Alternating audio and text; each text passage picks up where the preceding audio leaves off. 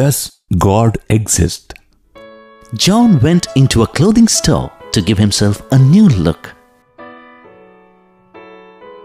In the midst, he and the storekeeper strike an interesting conversation about God.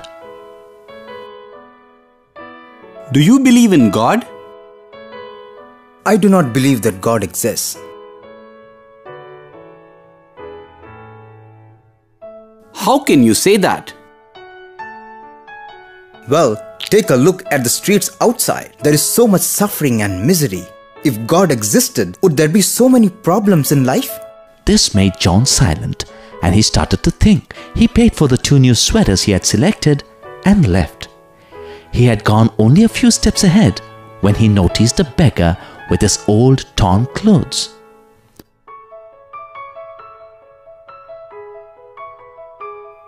You know what? There is no fashion store in this place. What are you talking about? I am the proud owner of the biggest fashion store here. If that is true, how is it that the people here go about in rags?